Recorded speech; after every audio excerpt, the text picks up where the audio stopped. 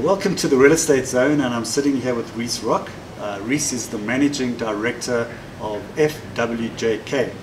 FWJK are leading property developers, particularly focused in the area of mixed-use property development.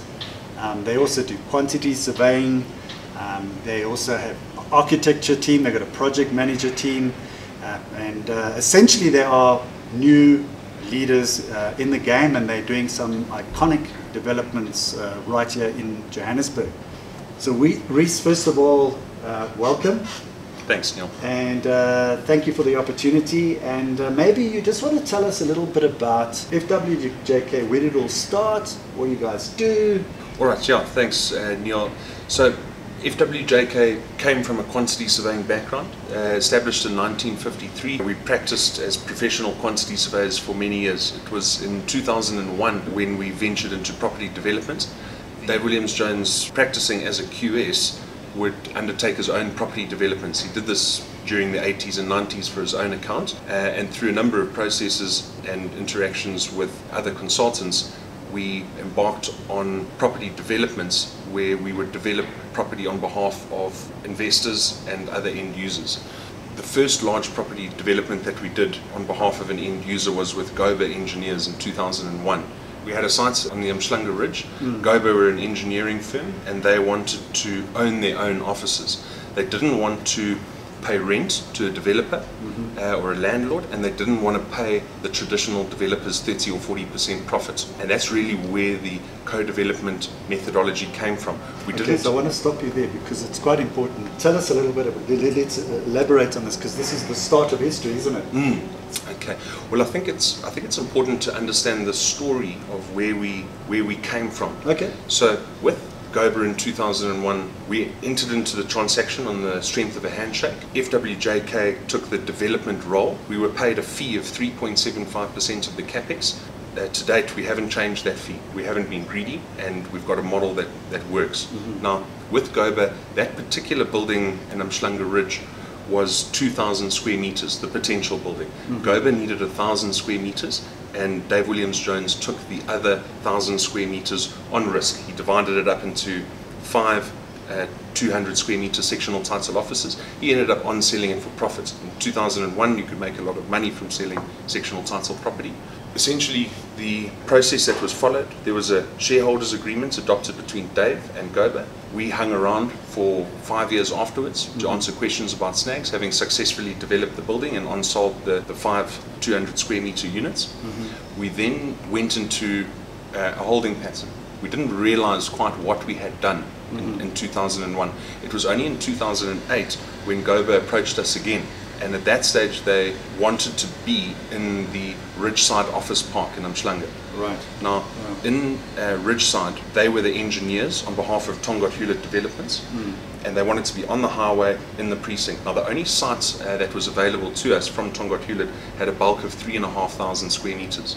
The Goba consortium only needed 2,000 square meters, and the 1,500 balance posed a challenge for us because the banks at the beginning of 2008 were not lending a cent to anyone, certainly not to go and build speculative sectional title offices. Now, Dave and I were driving around on a Sunday afternoon, and we saw a broker's board on another site. Now, they were selling office space at 20,500 Rand per square meter.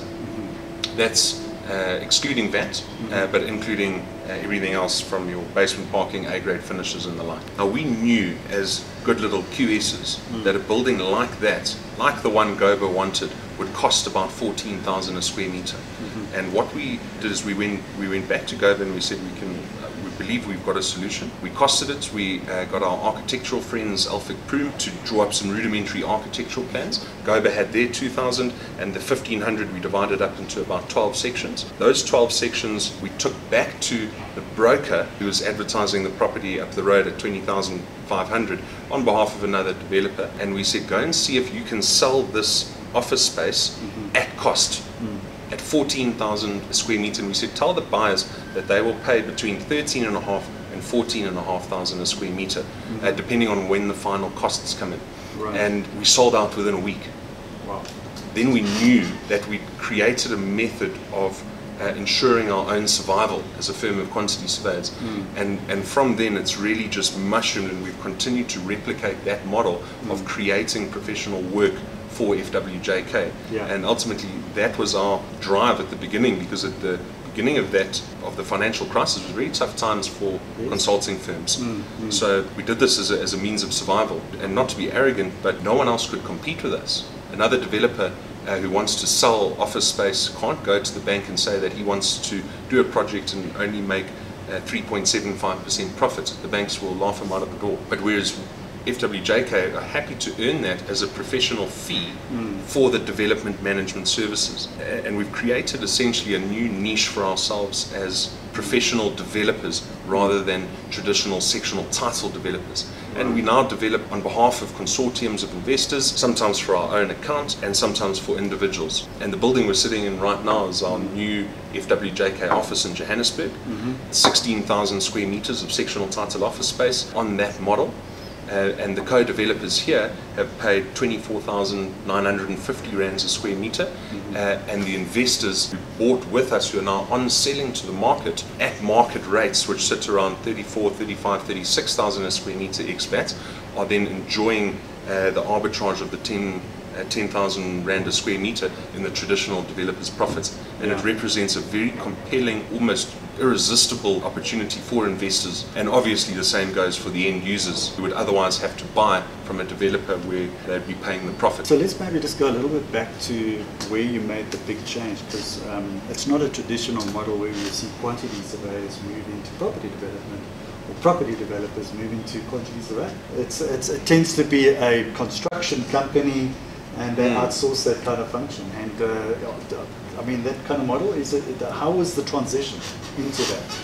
The transition was a bit scary, to be honest, Neil. We thought at the time, in fact, we knew that we'd be biting the hand of other developers that were feeding us work as quantity surveyors, and we thought we would lose all of our work. So it was a bit of a risky transition for us. And as I say, we didn't do it intentionally. We didn't necessarily have a planned goal of being where we are today.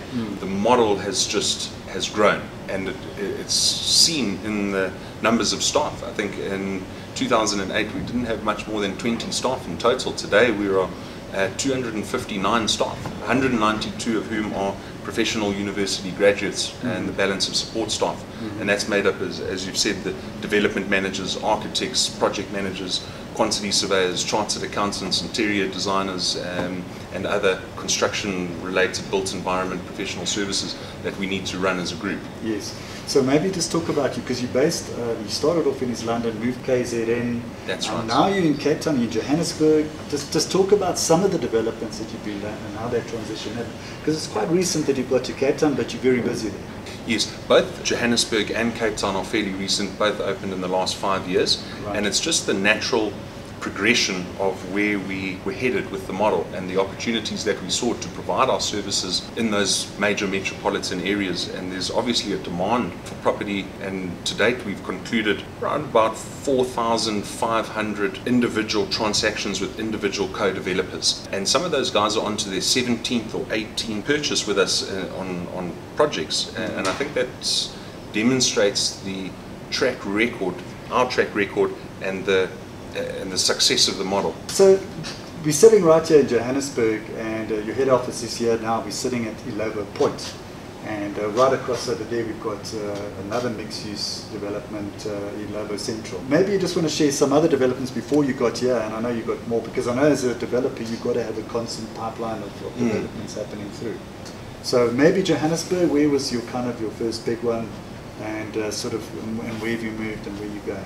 Well, our first big one in Johannesburg was our Great North Industrial Park by OR Tambo Airport. That was 15,000 square meters of industrial manufacture units. Right. And just as an aside, to just give you a bit of background on the diversity that FWJK has, there's virtually no property that we can't develop, because it's the same skill set of design and management that's required. So from medical suites, retail, residential, industrial, commercial, we've done it all. Right. not nuclear power stations and bridges. Yes, yes. I want you to elaborate a little bit on that, your at-cost development model that you offer investors. I know you have spoken about it, but I think it's something of interest, and I think it deserves to get a little bit more attention. Okay. What would you like me to tell you? Well, I think we're talking to an investor group out there, and I think it's something that intrigues them, and it's something that sometimes bypasses people in terms of what's on the offer. So maybe you want to just talk a little bit about, because you mentioned you had a number of investors coming on. What is the kind of investor? Let's talk about the entry level type investor. Is it $1 million? Is it $2 million? Are you just looking for a cash injection over what period of time? That kind of thing. Each investment is project specific. Right. Each development is ring fenced into a shelf company, and each of the buyers, they become shareholders in that development company. So it's like a traditional sectional title developer, but instead of buying from that traditional developer, you're essentially buying from yourself. And that's the quid pro quo, is the deposit, normally around 25%, is used as equity by the development company to implement the development. FWJK manage it from cradle to grave. We arrange the funding, and then each investor is required then to put his 25% equity in and sign surety for his pro rata portion of the development bond that we arrange from the commercial banks, Investec, ABSA or Nedbank. Each shareholder holds a pro rata PQ, that's a participation quota for those of you who don't know. Sure. And they are only responsible for their limited slice of the pie, and they only pay the actual cost to company. Now the typical investor, generally it's an individual who doesn't necessarily have the time, the expertise or the wherewithal to develop property himself. And due to the smaller end user space requirements, it's often impossible. You can't go and develop a 500 square meter office in a Lobo. You're forced to buy from a developer who's building a big building, and people can't develop a building like this because of it's cost prohibitive to do it by themselves at a development cost in this one of 500 million. But they can become a part of a consortium buying property at cost. Right. And it's not syndication, it's not share block, it's a traditional transaction between the investor's end user purchasing entity, it could be his family trust or a PTY limited, and he buys it from himself. He gets a sectional title deed, becomes a member of a body corporate, and the property then flows into the normal life cycle of the property. So as a developer, you've got to have developments coming online all the time. And this is the latest one that you've got. Any other things? Because I think if we're talking to investors, you're also looking for land. Is that right? Correct. We do look for land. I think our trump card is being in a position, because we're developing at cost price, to afford the landowner a healthy land price, and that enables us to secure the hottest pieces of land in the right nodes. And I think that's crucial for us, is ensuring that we propose developments in nodes with a buoyant rental market. Crucial to investors to make sure that the tenants that are going to come into that building are able to pay the rental and that the returns work. Yes. Generally on an ungeared basis, an ungeared first year return on investment, we are anywhere between 11 and 12%. That's just net income in year one versus your capital development cost, which is it's above market. 8 to 9% is where you would see your return on investment coming in if you bought a sectional title property from another developer. And that's the power of the 30% developers' profits that the investors and end user occupiers that come in and buy on the co-development model basis. That's the advantage that they get. Rhys, maybe you want to share a little bit with the audience, where do you see FWJK in about 10 years? And I know you've alluded to also looking beyond South Africa. Do you want to share some of how does the future look?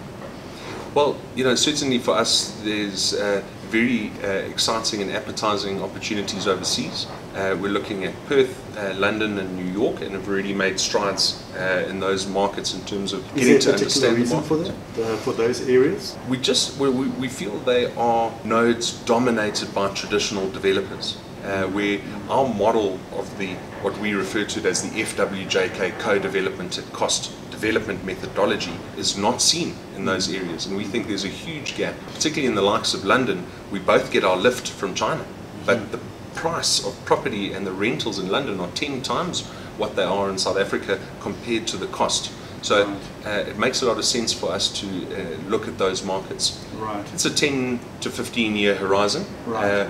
We're here in South Africa and we've got a lot of work. Right. Just as an example, in Gauteng alone, we have files open on 47 new projects. Wow. And it's a lot. Yeah. And we've got a very good staff. What I've learned is that in today's market, there's no shortage of energetic, young, clever property professionals. There's no shortage of flat land in Gauteng, and there's no shortage of demand. 10,000 people a week arrive on Gauteng's doorsteps as economic migrants. So there's a huge demand for business, for residential accommodation, and for office accommodation. So it seems that almost FWJK, because we saw in 2010, just after the whole construction boom of the Soccer World Cup, we had all, they called them the Big Five construction companies. You filled the gap, of which they've kind of left behind. Would that kind of be an accurate statement?